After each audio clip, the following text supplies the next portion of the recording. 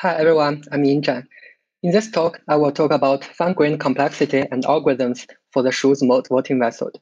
This is joint work with Krzysztof Sornat and Virginia Williams. The Schulze method is a single winner voting rule defined on ordinal preference bullets, and it was introduced by Schulze back in 2003. It is introduced by modifying the min-max column set voting rule, because the min-max column set voting rule does not satisfy some important properties. But now, Schulze method does satisfy these properties, such as clone independence, reversal symmetry, and the Smith criteria. And nowadays, the Schulze method is used broadly in many organizations. In order to define Schulze method, let's first look at the definition of weighted majority graph. There are n voters and m candidates, and in this talk, we'll assume n is roughly m. Each voter has a preference list over candidates. We define MUV to be the number of voters who prefer U over V, and the weighted majority graph is a directed complete graph over whose vertex set is a set of candidates, and the edge weight of the edge from U to V equals MUV minus MVU. So let's take a look at an example. In this example, there are 4 voters and 4 candidates. We can create the matrix M from these preference lists. If we look at the entry on the 8th row and B's column, then since voter 1 and voter 2 prefer A over B, the value in that entry is 2. We can similarly verify all other entries as well. So given the matrix M, we can easily define the weighted majority graph by, for instance, the edge weight of the edge from A to B is 0 because MAB minus MBA is 0. So now, since the edge weights of the opposite edges always sum up to 0, we can remove one of these 2 edges in our figures to make the figures look simpler. So given the weighted majority graph, the Schulze method is defined as the following. So the bottleneck path from U to V is a path whose minimal edge weight is largest. And we use BUV to denote the minimal edge weight of the bottleneck path. And the Schulze winner is a candidate U such that BUV is greater or equal to BVU for every V. And if BUV is greater or equal to BVU, we say U beats V. Okay, so in this example, we can compute the bottleneck path weights. So for instance, say if we are interested in the bottleneck path weight of the path from A to B, then the best path is for A first to go to C, and then from C we go to B. And since both edges we used have weight 2, then the bottleneck is 2, and we can verify that this is in fact the best edge. So in this example, the only Schulze winner is A. In fact, Schulze shows that there's always a Schulze winner, and sometimes there could be multiple Schulze winners. Now, let me introduce fine-grained complexity and motivations for fine-grained complexity and why fine-grained complexity is useful in our setting. So the study of fine-grained complexity is to simulate different problems that are from different areas via fine-grained reductions. So an efficient reduction from a problem B to a problem A will show that if there is an OPn to the power of 1 minus epsilon time algorithm for problem A, for some positive epsilon, then there is an OQn to the power of 1 minus delta time algorithm for problem B for delta greater than 0. So essentially, it means that if we can improve problem A, then we can also improve problem B. So sometimes fine-grained reductions can be viewed as hardness results. Say, imagine if we have an popular and old problem B that doesn't have any improvements for decades, and we show a reduction from the problem B to problem A, then that means improving problem A will mean a breakthrough for problem B. And since problem B doesn't have any improvements for decades, it suggests that improving problem A is probably very hard. Okay, so there are some examples of fine-grained complexity. Backrus and Indic show the reduction from CNF set to edit distance.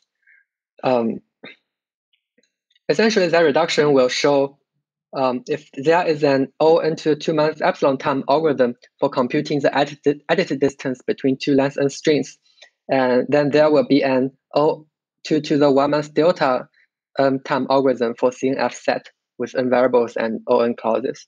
And since CNF set is a very old and well-studied problem, and it doesn't have faster than 2 to the n time algorithm, it doesn't have significantly faster than 2 to the n time algorithm, it will probably mean that a truly subquadratic algorithm for edit distance is unlikely, or at least very hard to achieve. Another example is the reduction from 3-sum to O edges sparse triangle. And it shows that an OM to the 4/3 minus epsilon time algorithm for deciding if each edge is in a triangle in an M edge graph will imply an O into the 2 minus delta time algorithm for 3-sum with n numbers.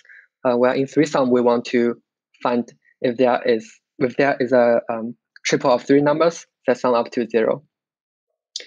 Note that all these problems are from very different areas. For instance, CNF set is from the study of exponential time algorithms and NP completeness, while edit distance is from string matching algorithms. So the hard problem in our work is the dominating pairs problem. So we will reduce dominating pairs to other problems and show that it's unlikely to improve the Schulze method algorithms. The dominating pair problems was originally studied in computational geometry. Given two sets of points A1 through AR and B1 through BR, both in R dimensions, we want to answer whether there exists I and J such that Bj dominates AI. And that means AIK is less than or equal to Bjk for every coordinate k. The best runtime is OR to the power of 2.659. Because it uses rectangular matrix multiplication, so the exponent looks a little bit weird. But if we assume there is perfect algorithm for multiplying matrices, then the running time is roughly R to the 2.5 time. And this 2.5 exponent hasn't been challenged for over 30 years. So we also look at another harder version of dominating pair, which is the dominance product problem. In this problem, we need to compute a matrix C such that Cij equals the number of k, where Aik is less than or equal to Bjk. And we can see that if there is a dominating pair, if and only if C contains an entry of value R, the runtime of dominating pair and dominance product are currently the same. So in our first result, we look at the computational complexity of computing the weighted majority graph. So this problem is not only useful in Schulze method, but also useful in many other voting rules. We show that computing the weighted majority graph from the preference list is fine-grained equivalent to the dominance product problem up to polylogarithmic factors. This equivalence will imply an OM to the 2.659 time algorithm for computing the weighted majority graph.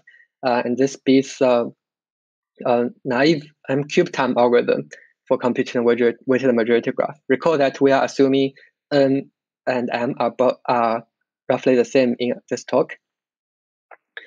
This equivalence also shows that if we want to improve this M to the 2.659 time algorithm, we need to improve the dominance product problem. And that might be hard since it's unchallenged for 30 years now. So even though it's hard to compute the weighted majority graph more efficiently, it might be possible that we can compute a Schulze winner given the preference list without computing the weighted majority graph. But our second theorem says that even if we don't compute the weighted majority graph, the algorithm cannot be much more efficient. So we show a reduction from dominating pairs to determining if a candidate is a Schulze winner from the preference list. And that suggests that it is hard to even determine if a candidate is a Schulze winner in OM to the 2.5 minus epsilon time.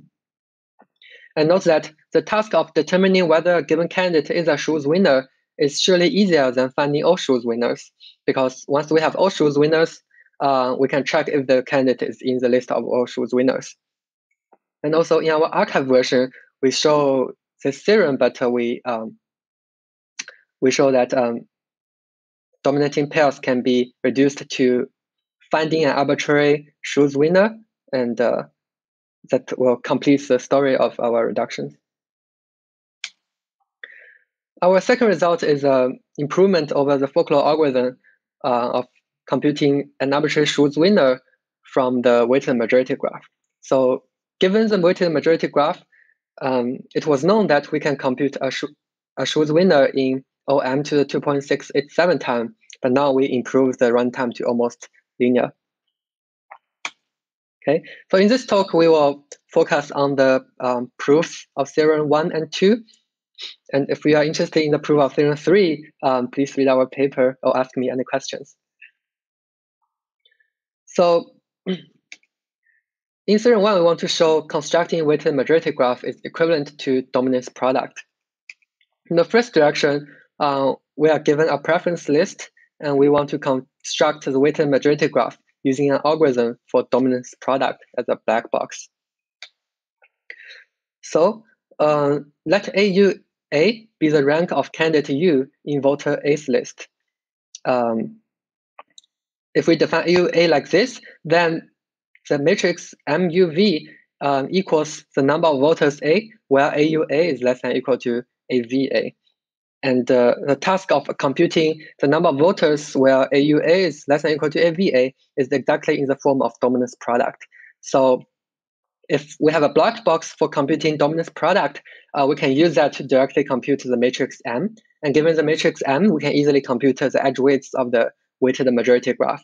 And that completes this direction. For the other direction, we are given an instance of the dominance product problem, and we want to use a black box for constructing the weighted majority graph to solve the dominance product instance. And without loss of generality, we assume all coordinates are distinct. So we create two R candidates, U1 through UR and V1 through VR. And for each K, we'll create a voter K who prefers UI to VJ if and only if AIK is less than or equal to BJK. And this is possible because we can just sort all the values AIK and BJK and order the candidates in the sorted order of these numbers. Therefore, since we have a black box for constructing the weighted majority graph, we can compute the edge weights WUI VJ, and from WM VJ, we can easily infer MUM UI VJ. And since MUI VJ is the number of voters K whose preference list has UI before VJ, and by the definition of our preference lists, it is exactly the number of K such that AIK is less than or equal to BJK. And and then we can easily compute the dominance product because MUI VJ will be equal to CIJ. And that completes the whole proof of theorem 1. Okay, so now let's go into the proof of theorem 2. Recall that in theorem 2, we show that dominating pairs can be fine-grained reduced to determining if a candidate is a Schulze winner from the preference list. So given an instance of dominating pair where there are two sets of points, A1 through AR and B1 through BR, we want to know whether the dominance product C contains an entry of value R. And in this proof, we will assume that all entries of C are positive. We can achieve this by adding an extra coordinate to all the vectors. And in that coordinate, we set the value to 0 for all vectors AI and set the value to 1 for vectors BJ. Okay, so using previous ideas and some additional construction, we can create a preference list on all our voters and all our candidates whose corresponding weighted majority graph will be the following graph. So in this graph, we'll have set V of R vertices and a set U of R vertices, and there will be two extra vertices W and W prime in the middle. And we claim that if W is a Schulze winner, then if and only if the dominance product matrix C doesn't have an entry of value R. So assume this claim is true, then we can use an algorithm for testing Schulze winner to determining whether there is a dominating pair. Because if we test whether W is a Schulze winner, then that will tell us whether C has an entry of value R, and that will solve the dominating pair problem. So it remains to prove this claim. For the first direction, let's say if Cij equals R for some I and j, then we need to show that W is not a Schulze winner. So first, we notice that the bottleneck path weight from BU to W is at least 2R, because there is such a path. Note that the weight for Cij minus 2R equals 2R, because Cij equals R. And the weight of the second edge is 2R. So the bottleneck of this red path equals 2R. And since we are maximizing over all the passes, the bottleneck path is at least 2R. So now let's take a look at BWUI. We claim that it is at most 2R minus 2. This is because for any path that starts at W and ends at UI, at some point we must use an edge whose beginning is outside of the set U and whose ending is inside the set U. Therefore, at some point we must use one of these three kinds of blue edges. So the top two kinds of blue edges apparently have weights at most 2R minus 2. For the bottom type of blue edge, since we assumed all the entries of C are positive, the bottom type of blue edges have weight at most 2R minus 4. Therefore, at some point, the path will use an edge of weight at most 2R minus 2. So the bottleneck is at most 2R minus 2. And that shows that W is not a Schulze winner. The other direction uses similar idea, but for the sake of time, we will mostly skip this proof. Okay, and once we have the second direction proof, the claim will follow. So here's a summary of our results. And yeah, thanks for your attention.